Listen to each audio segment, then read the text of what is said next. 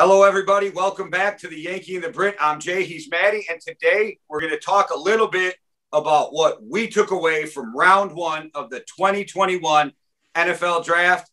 And Maddie, I got some good, I got some bad, and I got some best players available still. What's your big takeaway from the draft yesterday? What a night. I was up till 6 a.m. this morning watching the NFL draft because they kept on keeping us guessing, kept on keeping us entertained. And there are plenty of players that not only we didn't have in our mock drafts, but nobody had in their mock drafts that have gone in the first round. That's what I took away from it the most. I think the first move that made me go, wow, was the Bengals move. As soon as the Falcons didn't trade out, it was always going to be Kyle Pitts with how they've been talking about Julio Jones. And I thought the Bengals move made me go, I was a bit like I texted you and was like, that's not what I would have done. But Ja'Marr Chase is a slam dunk wide receiver. So, there's Taven Jenkins is still sat there at the top of the second round for the Bengals to take if they want to take him. So it's that question, isn't it? That was my most wow. I would have took Penei Sewell, but yeah, we all heard, so I wasn't shocked that it was Ja'Marr Chase for a few days. And it made sense. You're bringing in a receiver that your quarterback does not have to build a chemistry with. You just better make sure you keep him from dying. So this next pick better be an offensive lineman. Yeah, and I think I saw the move and was like, what are they doing first up? But then as soon as I was like, hang on, Ja'Marr Chase is Ja'Marr Chase. Like, you've got a top quality wide receiver, best wide receiver, like most all-round wide receiver in the draft. And you've got him. Like, you've got the guy and he's Joe Burrow's teammate. And the last time they played together, they lit up the field. That was the last time Ja'Marr Chase played. And if you look, Joe Burrow.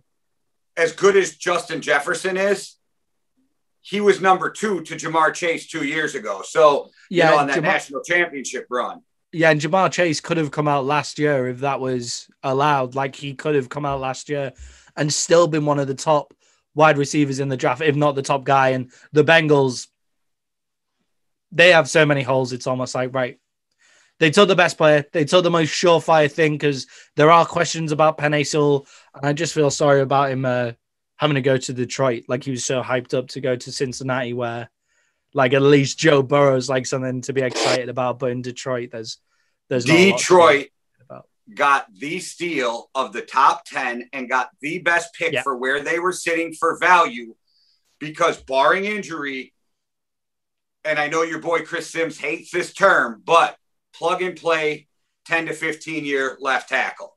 Yeah, good, great pick for Detroit. I feel sorry for Penei Sewell, but at the same time, it's like you're going to have an NFL career for a long time if you're in Detroit. So, and if you're part of the reason that they turn it around, you're loved in Detroit forever. Yeah, exactly. And you don't even have to win a Super Bowl, make the playoffs, become a contender, maybe make an NFC championship game. And everybody who helped turn that team around from Dan Campbell all the way down will never pay for a meal in Detroit again. Yeah, and I also think my other biggest takeaway is talking about guys who I felt sorry for at the time. The Justin Fields and Mac Jones fall. They're the big stories of the draft. And the reason Mac Jones's fall is so surprising, but shouldn't be to anybody, is they must have been playing games with us. Like, the media and the football world were just playing games with us 3 or 4 weeks before the draft, saying, oh, he's going to be number 3, he's going to be this high. And then he just went exactly where he was going to go at the start of the whole drafting process. My biggest takeaway on the bad side, because I thought, well, let me start here. Before I get to the negatives, because I will get there. I think the Lions were huge. I think the Vikings and the Cowboys both manipulated the draft perfectly, even though I think the Vikings took a risk that could have blew up in their fucking face. But it didn't. So you're the hero or the GOAT, and today they're the hero, right? They could have been the GOAT, though. They could have looked like a fool. But for the Cowboys to move back 2 spots, still get the guy that they're targeting, pick up a third is huge. And for the Vikings, who have no second, to drop back 9 spots, still get the guy you were targeting and pick up 2/3. And what makes that so important is one of those thirds is the second overall pick in the 3rd round. So now Minnesota has 4 threes, 4 fours. If they want to get in the second round and do something, they have way more than enough ammunition. I was sweating bullets like, man, who are they going to take? Are they going to? And everybody I told you I wanted besides Christian Darrisaw was popping off that board. I gave you a list of like 3 or 4, and they just kept popping off right before we got there. But then I was like, all right, Christian Darrisaw, I'm okay with that. But I think the Vikings and the Cowboys both manipulated the draft wonderfully, and I think it helped the Jets too. I think that was a great move up. Vera Tucker, protect your young quarterback. Think that all those trades were great. Now to the bad. And I'm going to stick with the trades. I don't think this was the worst pick in the draft, but I think the Bears gave up way too much. But we're going to differ for a guy that I don't think is going to be a top 10 NFL quarterback. Where you see him differently, I'm sure you evaluate the trade differently. But, man, 2 firsts, a 4th, and a 5th to go up to get a guy. But what the hell else was Chicago going to do except, personally, they should have grabbed Mac Jones. Yeah, and I mean, they did what they had to do. And I think it's more of a case of Fields fits their offense a bit better than Mac Jones would because – they don't necessarily have so in a sense of Mac Jones would fit Denver better. Like if Mac Jones went to Denver, I would understand that over Fields because Denver have the weapons, whereas Chicago don't have the weapons, and Justin Fields' legs will be able to get them out of trouble a bit more and that kind of thing. The only thing is surprised by the move up, like how massive it was, but it was exactly what they had to do. And in my eyes, they got the best quarterback that was on the board at that point, and that was Justin Fields. And if you believe he's the guy, you don't give up too much, but you feel like they probably could have gave up a bit less to move not as far because they only had to jump the Patriots. And if the Vikings were willing to trade anyway, then it didn't really matter. Right, and the Vikings were trying to move into that spot, but they wanted Slater. So they were competing for the same spot for different positions. I think it worked out great for Minnesota. But the thing that always confuses me, and I want your take on this, is we always say, okay, well, first of all, it's a fictional Matt Nagy system. Like, it's arbitrary because we haven't seen it yet, right? Yeah, like, nobody's ever. So, but my question is, why do we always go, oh, he doesn't fit that system? Like, look at New England. Look at like, Andy Reid. It's not Andy Reid's system. He looks at the talent he has. Josh McDaniels looks at the talent they have, and they build the system around this guy. So, and I'm not saying they did or didn't, but in my opinion, I think Mac Jones is better than Justin Fields. So if, let's say the Bears did, but they didn't think he fit the system, just for argument's sake, wouldn't it be better to take a better player and create a different system? I don't know. It's weird. Why fit a square peg in a round hole? I think the only way it will matter in terms of like the system is if you have them even. So if you have Justin Fields and Mac Jones on an even playing field, then you think, well, we have to change our team up less if we take Justin Fields over Mac Jones. 49ers and Trey Lance. Yeah, that is exactly what happened with the 49ers and Trey Lance. That is, I have no doubt that is what happened. And that's why we both went on that. We both went with that kind of thing and said, it's either Justin Fields or Trey Lance over Mac Jones for those reasons. It's not we were slating Mac Jones. Like, Mac Jones is a good player. I just think the running quarterback fits the 49ers better, as I think it fits what Matt Nagy did last year. Like, obviously, he's an NFL coach. He's a very talented guy, clearly. So he would be able to change. I personally think the Bears just threw away 4 picks, but that's just me. Yeah, that's how you evaluate. That's on how you evaluate Fields. I think they didn't need to move that far. But even if it was Trey Lance, who I love, I think the Bears threw away 4 picks because they're going to ruin him. Yeah. There's going to be a whole new coaching staff in a year or two. It's not going to be their guy. It's going to be a bad situation all over again. And you're going to look at if he does not come out. And I feel like whoever the quarterback is has to overcome the coaching in the team. So if he doesn't come out and overcome this, you're Mitch Trubisky all over again. And I know I shit on Mitch a ton, but poor Mitch Trubisky, I've said that too. Yeah, and we were talking, like everybody's been saying, odds are 2 of these guys are going to be busts. And if you look at the 2 who I think it's most likely to be, now looking at it, now that we've seen where they've gone to, it's Zach Wilson and Justin Fields.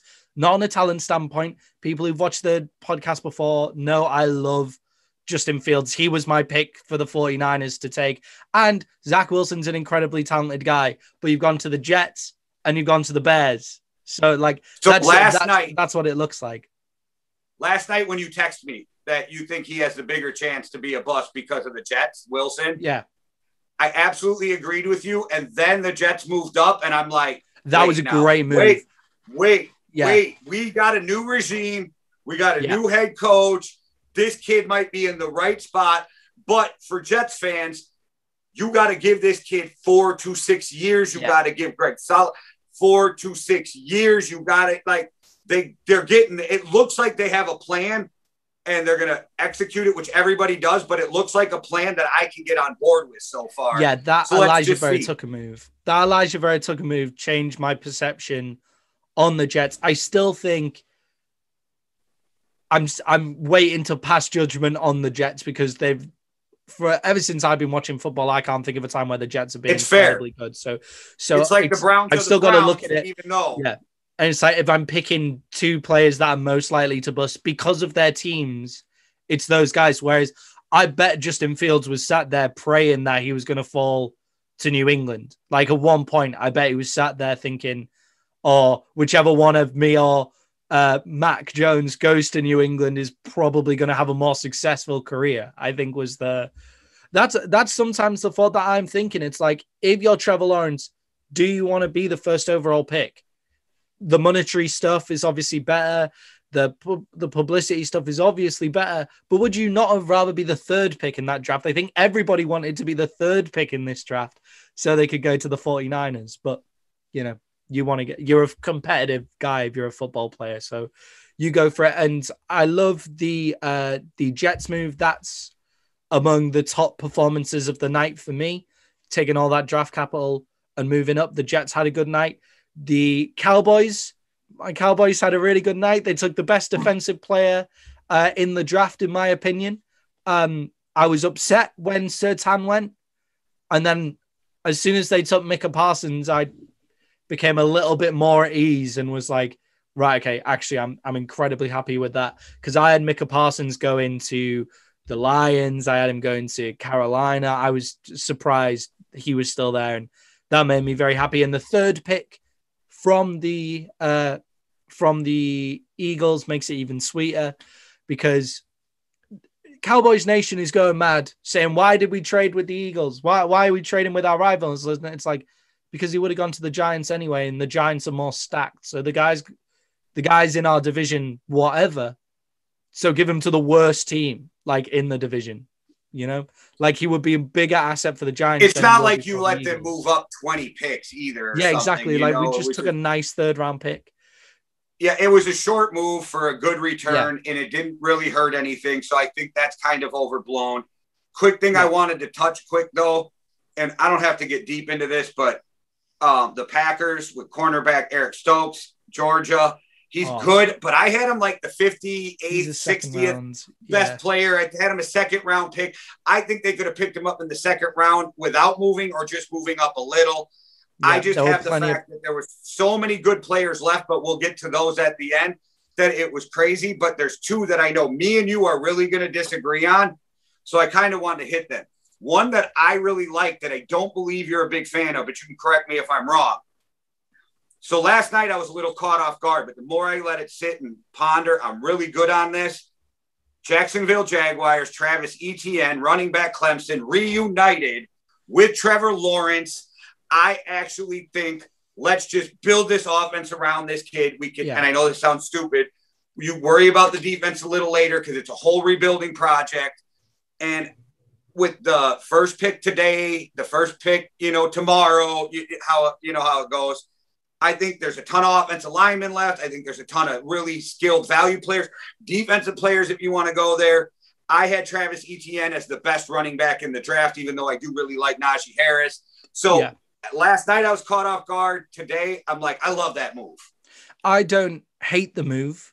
The only issues I have with the move are they're at the top of the second round where Etienne probably will be Like probably would have been. I think they were scared of the Bucs. Yeah. That's the only thing that I could think of. Somebody said something to spook them, and that the way that it's fallen, they've actually got quite lucky because they can still take Trevor Moehrig at the top. I thought they would use Moehrig for that pick, and then get a weapon at the top of the first. So that would be Etienne or whoever's left.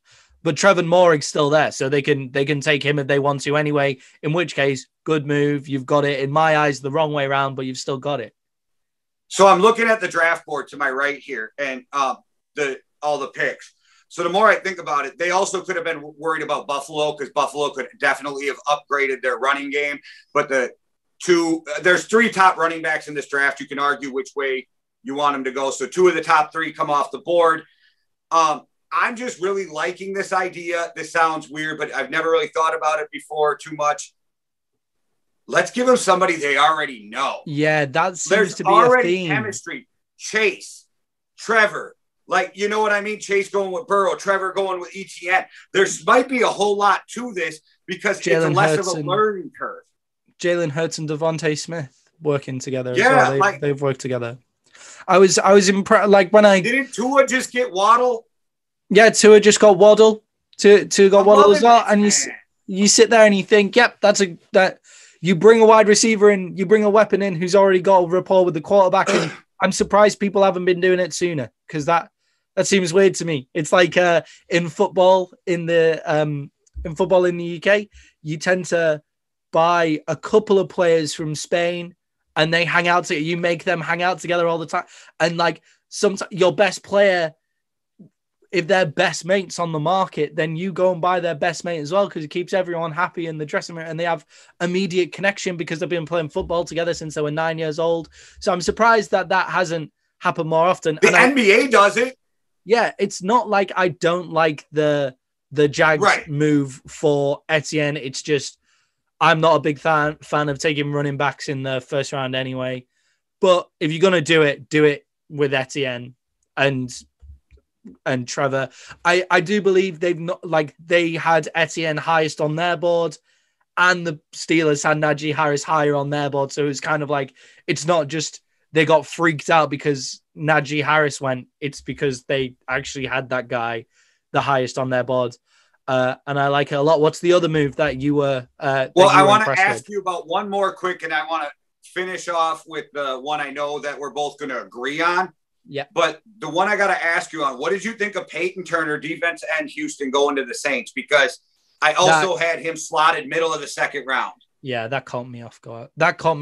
To be perfectly honest. I thought they would be more likely to take a weapon than that. I wasn't entirely sure what they were doing with that pick. I was very tired at that point. Like the end of the second round was really starting to, when people were throwing names at me that I'd heard of, but I hadn't hadn't watched the tape and stuff. I was really struggling to wrap my head around it anyway. But I wasn't big on the move, to be perfectly honest. I think there was other pass rushers on the board. There still are other pass rushers on the board. There's Jeremiah Owusu-Koramoah, who we both think is a defensive stud, who we're going to talk about in a little bit. And there are plenty of weapons on the board for them to have. Terrence Marshall Jr. comes to mind anyway. And Elijah Moore still being there blows me away. Just blows Elijah me away. Moore. Yeah, and there's still plenty of guys that they could have taken as a weapon. And they would have still had it, by the sounds of it, they would have still had a chance to pick this guy up at the end of the second, because I honestly haven't heard his name since about 3 weeks ago. Like about 3 weeks ago, I looked him up because he was on the PFF big board at like 100 and something.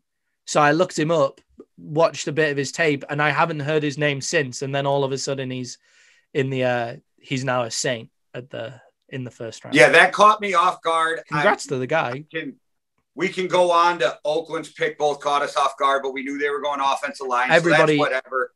Everybody will be talking Oakland's pick. There's no need for us to do it, you know. The one I know we agree on, though, is the Washington football team.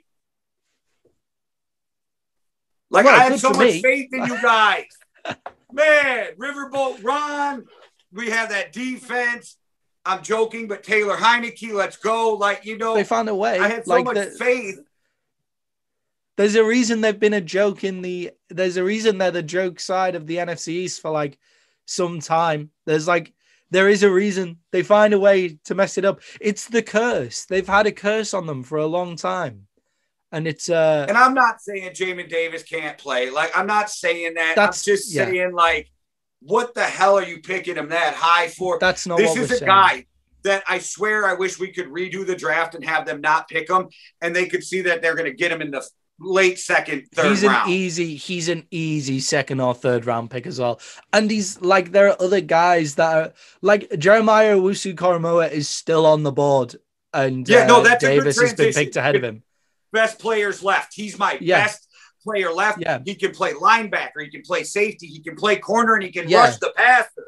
And so Bolton's still there. Like, and you've picked Jamin Davis. So, look, the draft is a crapshoot.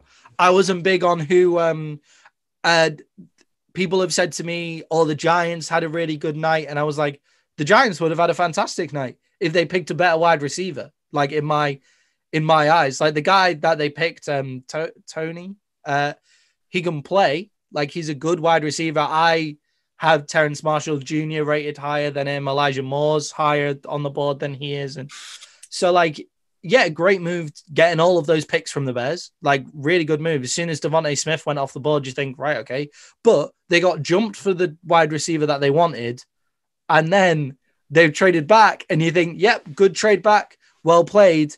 And then they seem to pick the wrong wide receiver for me. I can't remember if Rashad Bateman was still on the board at that point as well or not. But Terrence Marshall Jr. was still on the board. As well. So there are a few. The NFC East had a very mixed bag of a night, and the Washington football team's pick kind of sums that up.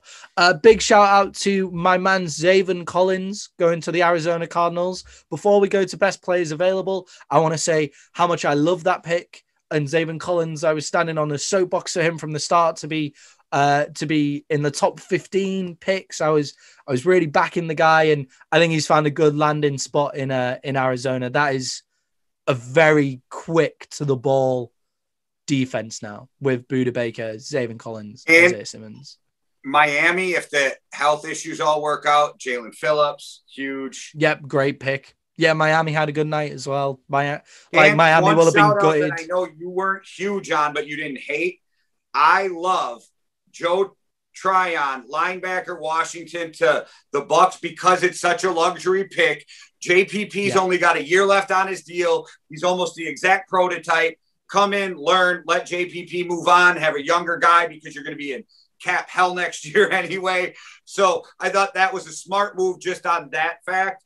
But so we both got Owusu-Koramoah, linebacker. Owusu-Koramoah, yeah. Yeah, I can't do it, so I just pretend my way through. That's okay. He's the top of my talent left on board. Very top as well. Not even close. Like, if you've listened to the podcast before, you'll understand how important I think linebackers are going to be in the near future. Like, it's going to be the new one, and it's like Owusu-Koramoah. Especially these hybrids. Yeah, exactly. The hybrid like him who can play safety, linebacker. So you can play him at safety, and then all of a sudden you're playing somebody like Gronk, and he moves in, and he can move down to linebacker, and you're like, cool, we're okay.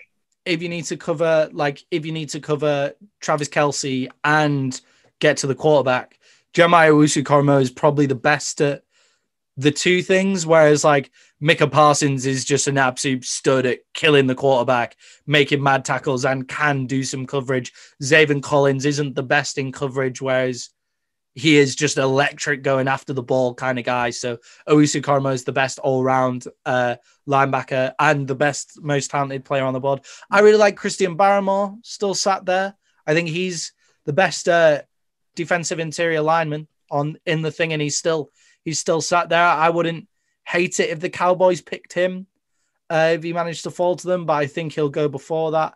Asante Samuel Jr. is still there. Very talented cornerback, and Tevin Jenkins. I'm really surprised that Tevin Jenkins is still there as well. very talented potential tackle. And I think there's a chance he's going off the board very quickly to the Bengals, pretty much. Yeah, I agree with everybody you said. I got Trevor Moehrig.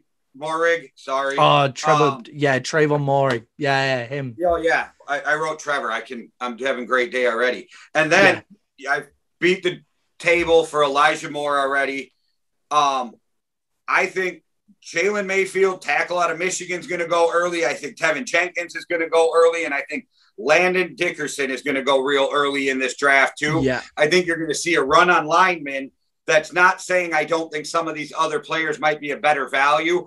I just think this is going to be the sweet spot because as soon as one goes, everybody's going to move. You have to take him. Yeah, you have to take him. And I think like Owusu Koromoa could see himself falling in the second round as well. That's what surprises me about this. Maybe the somebody picks him up, but like those teams that are still left, the reason that Tevin Jenkins is still there is because a lot of those teams at the top didn't take the lineman to start with. So I can see Jenkins will go to the Bengals and then it'll start from there. That's when it'll start to, you'll see where all the linemen go. And Landon Dickerson, like listeners to the podcast know we love Landon Dickerson. And I can't believe the Packers didn't take it. And the more I think about it, the more I'm annoyed at the Packers for not taking him. And then I think there's 2 to 3 quarterbacks who end up going in the second round, but I think there's 3 that go tonight between round 2 and 3. I think you're going to have Davis Mills, Kellen Mond, and Kyle Trask. You can put them whatever order you prefer. I just put them in the order that I prefer. Yeah, if Washington can turn around their entire draft if they manage to get the right quarterback out of those. I fell in love with Davis Mills over the last week. Yeah. I've been watching him for like the last week and just fell in love with him. I think if he didn't nuke his knees in college, he would have been a first round pick. Yeah, and I think, definitely. Kellen Mond is very high. Chris Sims brought him to the attention. And if you have it, Kellen Mond I know we were just talking about systems, but if you've got those 3 guys ranked in the same order, Trask, Davis, and Mond is the guy you take if you have weapons, personally, is how I think you look at it. Scares Kyle me more Trask than the other 2. He scares me a little, though, because he's a big guy, but he was throwing to a monster in Kyle Pitts. He's not as mobile as the other guys, whereas Mond is mobile. He's not the most blow you away, but he's athletic enough where if you're looking for super athletic, that's when Davis Mills comes in. Mond and Mills are really super accurate. Kyle Trask is pretty accurate. I think all 3 will stay in the NFL as a backup or better for years. Yeah, and Kyle Trask is the guy most likely to bust out of those 3 in my eyes because he doesn't have PFF say something like, if you're mobile, your floor is instantly higher because you can run out of trouble. You can set an offense around you running. So if you're mobile, your floor is instantly higher. And Kyle Trask doesn't seem to be the most athletic dude.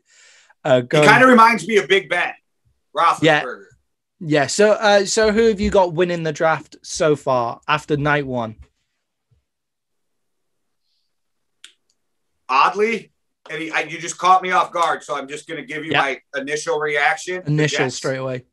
The Jets, the more I think about the Jets, like obviously we'll see how the Zach Wilson thing turns out. I believe in Zach Wilson, very talented. I love Miami. They might ruin him. They might ruin him. I like what Miami did, but for me, it's got to be your Vikings. Because they would have taken, like, it was a risk, but the risk paid off. Like, they would have taken Christian Darrisaw where they took him. They would have taken Christian Darrisaw. They had the best move of the draft, but I give the Jets and the Dolphins just because you had 2 picks. So it's more, picks. And 2 successful picks. If the Vikings end up with Davis Mills today because of that trade last night, I will do a fucking cartwheel, literally. And yes, I can do a cartwheel, but if the Cowboys end up with Asante Samuel, I'll be pretty psyched about how our draft's love that kid so far. I thought he was a first round pick for sure. Yeah, I can't believe there's. Yeah, me too. Me too. Greg Newsome is also Greg Newsome is also a very, very good cornerback, but I believe in Asante Samuel a little more. And if he manages to fall there, or Trevor Moehrig, then I'm like, after the first 2 rounds, we're set. And we've got full picks to work with tonight. So that's going to be fun to see. How many have the Vikings got? 4 with their thirds, but they have 11 picks left. Yeah, the Cowboys have about the same amount as well. Yeah, so it's like we got ammunition to move up. And then I know Rich Spielman, he's going to give up a ton. Not a ton, but he's going to give up 3-4 picks to get back into the second round. And then with what he's got left, he's going to trade back to accumulate the picks he lost. Watch. It's exactly what'll happen. I like it. That's a great way to manipulate the draft. First name off the board for you tonight. First name off the board. Who do I think it should be, or who do I think it will be? Who do you think it will be? Landon Dickerson. Sorry, say that again. I didn't. Oh, Landon Dickerson. Landon Dickerson. Yep, would love that move. By the way, I think that would make a lot of sense if they don't trade out of that spot. Yeah, I think Trayvon Moehrig. That's who I would not argue with that either. Yeah. But that's who I think it's going to be. That to be a good pick, but me and you both I think we agree that Coramo is probably the one that should go first, but he's not gonna. That's not how the draft works. Yeah, he's the one that should go first, but that's not how the draft works. So, yeah. Anyway, great video. I'm excited about tonight. I will be texting you all the way through, and we'll have matchsticks in my eyes to keep me awake for the full. All right, you go get caffeinated, my friend. Yeah, I'll probably take a nap right now and then get back to it. That's a good idea. I'm going to go catch up on some Pat McAfee. All right, man. Talk to you soon. All right, have a good one, everybody. Thanks for watching. Check us out on all the podcasting platforms. All right, one world, one love. Deuces. Cheerio.